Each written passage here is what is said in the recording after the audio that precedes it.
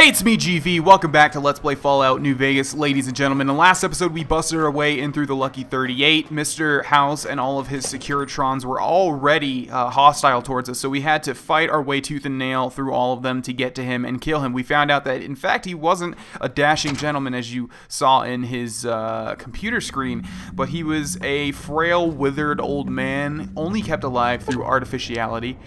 And basically now we can take control over New Vegas, although I don't think we should. Yeah, we need to talk to Yes Man, who's at the Lucky 38. I guess he's in the penthouse. He might be on the casino floor, though. I would think he would be there. Hi! This is big, huh? A very big moment. Here goes. I'll just take that platinum chip off your hands. Thanks. Wish me luck.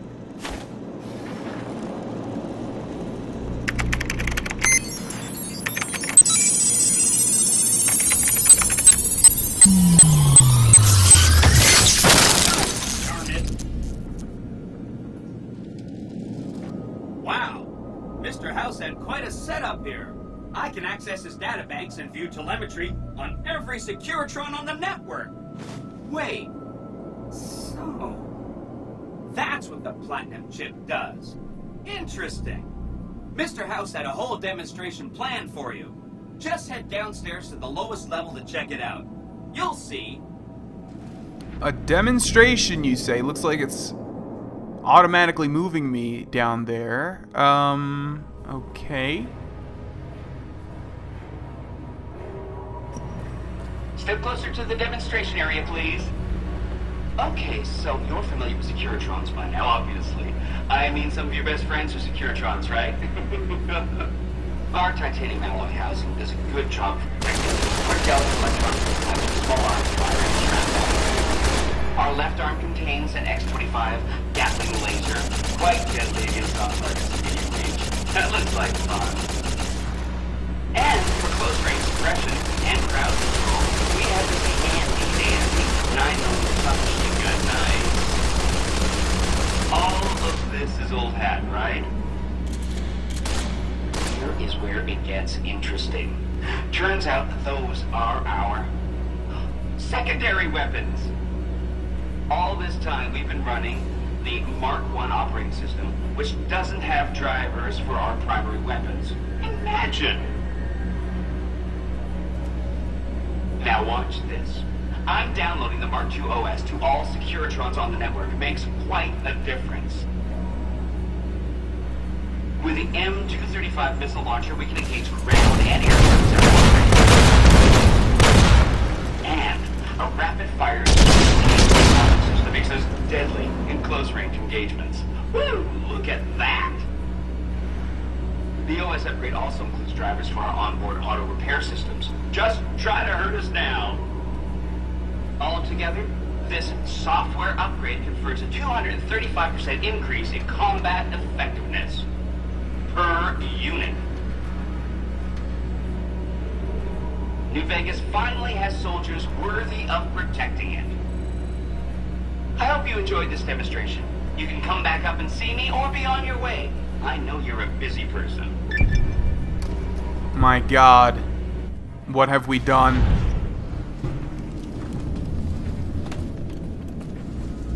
I can't get over how brave you were to destroy all those Securitrons at the fort. You know, it's just gonna make everything so much more, challenging. Yeah, challenging. I can see it's already been a lot more challenging than my previous playthroughs already, and the difficulty is increased from when I was on those playthroughs, so not a good combination. Which tribe should I get to know? There's a bunch. Some of them you've already met, like the chairman, for instance. I think you should visit the other families on the Strip, the Omertas and the White Glove Society, so you know what makes them tick. And there are some important groups farther from the Strip, too, like the Boomers, the Great Khans, and the Brotherhood of Steel. Let's talk about the tribes I should get to know. Of course, ask away. I think the first one that we'll do, because we're going to do all of these, is The White Glove Society. What do you know about the White Glove Society? From what I understand, they're perfectly delightful. They're cultured, clean, and super polite. Benny didn't like them, though. He said they were creepy. I'll let you know when I'm done evaluating the White Glove Society. Don't hurry on my account.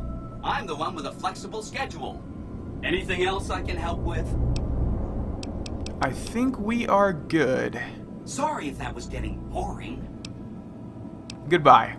Don't stay away too long. Okay, so one thing I don't like about New Vegas is that it gives you all these quests, but they're not really quests. If we go into our quest menu, we have 2 new quests. Beware the Wrath of Kaisar. The Legion has spies everywhere. If you continue to work against its interests, you will be marked as an enemy. Don't tread on the bear. The NCR is a robust network of informants. If you continue to work with Yes Man, the NCR will no longer accept your help. So basically, this is just informing you that you're going to make enemies if you do things your own way. But I want to do things my own way anyways. I don't really care. Let's activate wildcard side bets and visit the White Glove Society at the Ultra-Luxe Casino. That is what we will do. Unfortunately, Jane's dead, so I don't think we're going to be getting any caps in the form of snow globes, but that's okay. I'm going to go to my presidential suite, drop off all the excess stuff I have, and then we'll head on over to the Ultra-Luxe. Alright, so before we head to the Ultra-Luxe, one thing I wanted to show you guys is that the Securitrons have a new... Obituaries of the recently deceased Mr. House, President, CEO, and sole proprietor of the Vegas Strip are still available. Just ask any Securitron. Yeah, so their face has been upgraded here from like a cop to an army soldier because they've been increased, you know, their combat effectiveness. As you can see here, they're called Securitron Mark IIs now. Also, I forgot about that. Yeah, we did get a note that was, I believe, an obituary for Mr. House. Let's see how long it is. That is very long. I will scroll down somewhat slowly. So you guys can pause it. You know what? No, you guys can read. You guys can find it online anyways if you want. But basically, it's a history of Mr. House and what he's accomplished and everything. But you know what? He was selfish, and I believe we could be a better leader anyways. So sorry, it just had to be done. But in front of us, we have the Ultra-Luxe Vegas Resort, and as you can see, it looks very posh indeed. Especially this green, disgusting water. Yeah. Anyways, we're gonna go ahead and walk inside of here. The Ultra-Luxe Casino floor. This is a casino, but it's also home to one of the factions, the White Glove Society, who apparently are very polite. Oh, look, and there's a billboard for it right there. The best of everything, all in one place, the Ultra-Luxe. But one thing you have to keep in mind... Beg your pardon, but could I trouble you to turn over your weapons? So remember about Benny calling them creepy? Yeah, they look a little bit creepy, don't they? Why do you need my guns? I know why you need them, but I just wanted to be an asshole. Sure, here you go. My deepest apologies for the slightest inconvenience. You have my assurance that everything will be returned upon your departure. But we simply can't have anyone waving their weapons around in the hotel. It's not the atmosphere we wish to cultivate. Please, enjoy your stay. I understand. Goodbye. Farewell. Okay, so we could do some wheeling and dealing in here if we wanted to, but we will focus on the quest at hand. Learn about the White Glove Society by talking to one of its leaders. And let's see, we've got a whole bunch of quest markers. I don't know who we're going to need to talk to, though, to be quite honest. Probably somebody with a mask, but all these people don't have dialogue. We do have 2 quest markers in this direction, though. I hope they don't leave... Do you have any dialogue? Such a shame. No. I hope they don't lead us to the outside. Okay, let's see. Where does this lead? It's just a door. We do have a person, though, so that's good. Ah, yes, this man, Mortimer. How may I be of service, sir? What can you tell me about your organization, Mortimer? My, such a popular question. I suppose it is only natural to see us and wonder what it is that makes us special. The White Glove Society has only just made itself known to the public, of course, but our pedigree was established over generations. Were we always so refined? I'd be lying if I said yes. But I've always felt we were destined for a place atop modern society. And now, here we are. Not everyone can wear the finest clothes and eat the finest foods, obviously. That's just the reality we live in. But surely we can agree that the most tasteful, sophisticated people are the most deserving. And that's what the White Glove Society is all about. Okay, we have nothing else that we can talk to him Indeed. about, at least for this quest. But we still have a map marker leading to him. But now it's gone.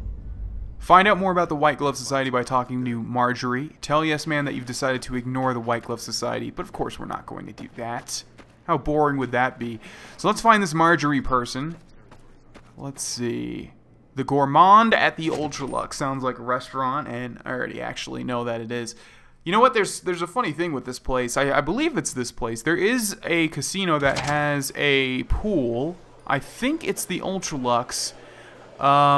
And I remember doing an achievement, like taking a bunch of damage. I think I was drowning myself. Oh no, yeah, I remember. There's an achievement for restoring a certain amount of health with food items, and it's a big amount. And I would drown myself in the pool and then heal it back up with food to get that achievement. And I think it's in this place. Anyways, here we have Marjorie.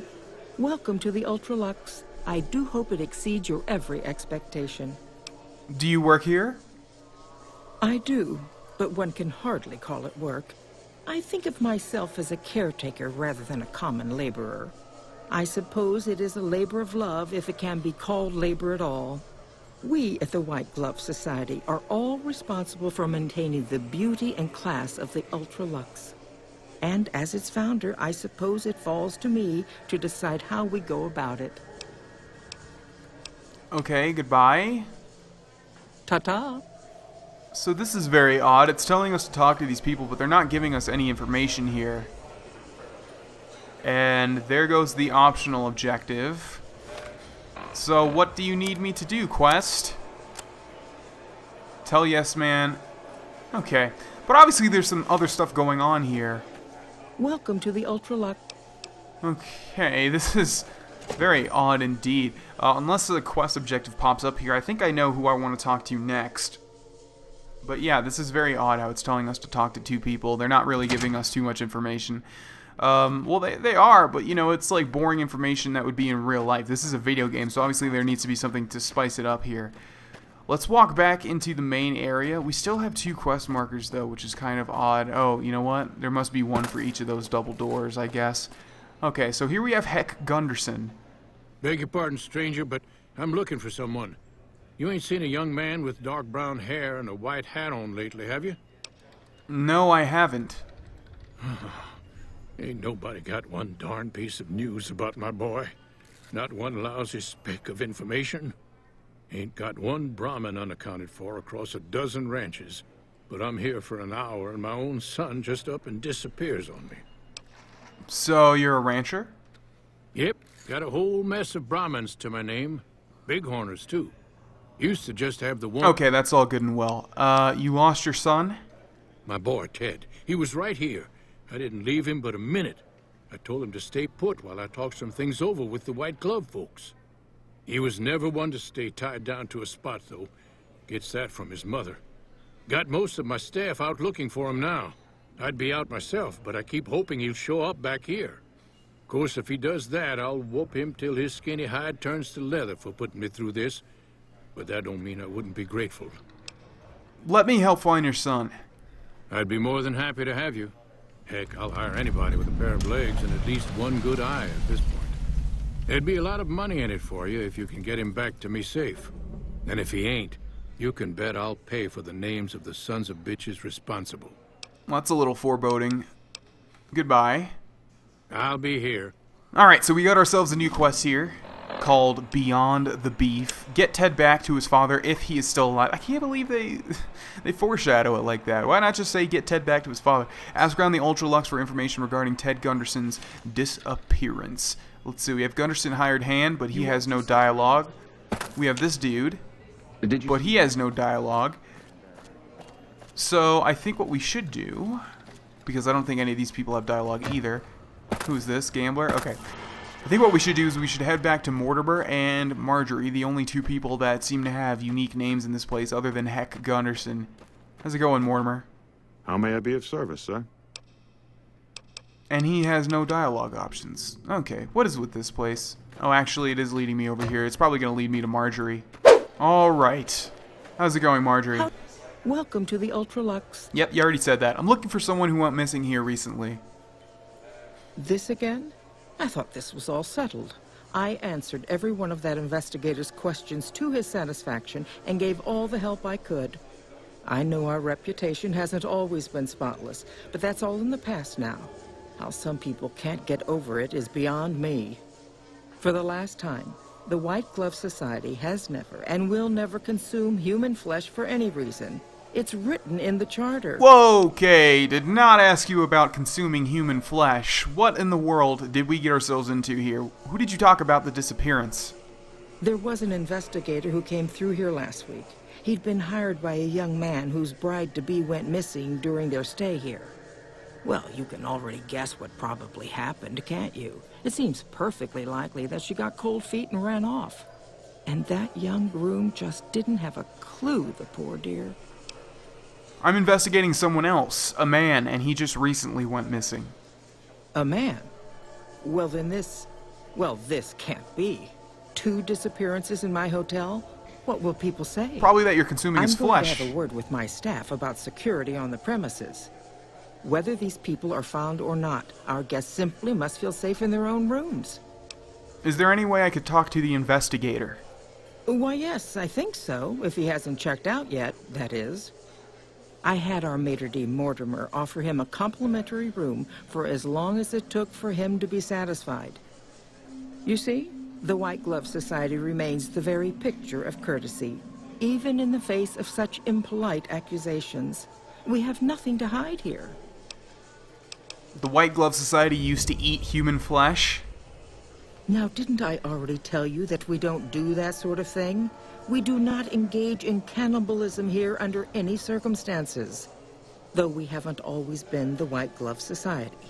There was another time, a dark time, when we went by a different name. But that's all changed now.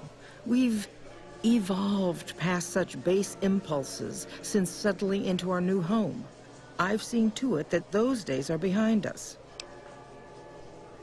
We can lie and say it's okay, I eat people too, you can tell me the truth. I wonder if that cannibalism perk is in this game. It must be, and like if you have it, it wouldn't be a lie though. Yeah, there must be a unique dialogue option. Goodbye, Marjorie.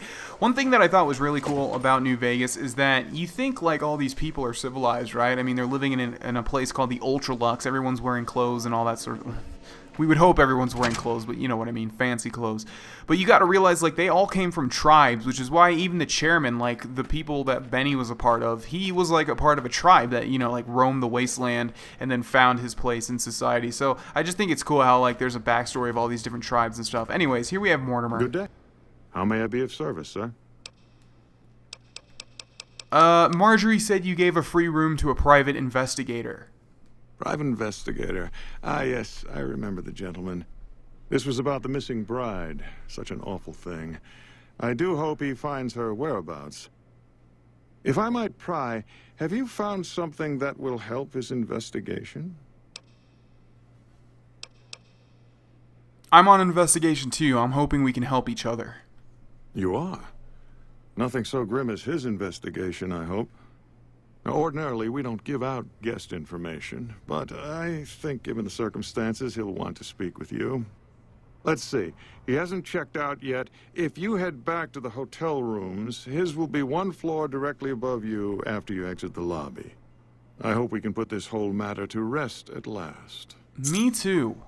I've heard your group dines on human flesh. I've heard your group dines on human flesh. Ah, yes. I've heard that one too. Jealous people say such nasty things. I feel sorry for them. So it isn't true then? I can assure you that the only thing the White Glove Society is guilty of is preparing the tastiest cuisine you'll ever sample. That is, of course, if you can afford it. Alright, ladies and gentlemen, we're going to end this episode here. Something very odd is obviously going on with the Ultra-Luxe and all this talk about human flesh and cannibalism. Hopefully we'll be able to find Heck Gunderson's son in the next episode, and I will see you guys there. Bye-bye.